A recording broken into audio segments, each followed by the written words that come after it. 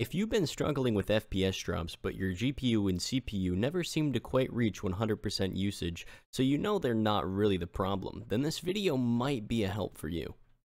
First off, you're going to want to open the control panel. This can be done by hitting the Windows key and typing in control panel, or simply typing in CON and you'll probably find it at that point.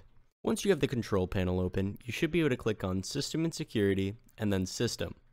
Once it loads, you should go to the right side of the screen and click on Advanced System Settings.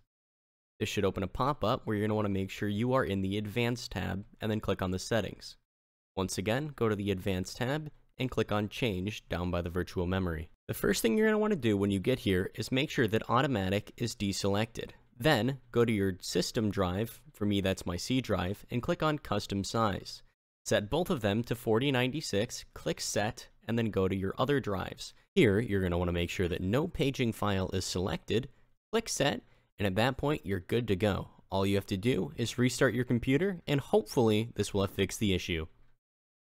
Also, just wanted to say a huge thank you to DarkBreeze on Tom's Hardware for being the one that actually figured this out. Anyway, I hope this helped, and have a good day.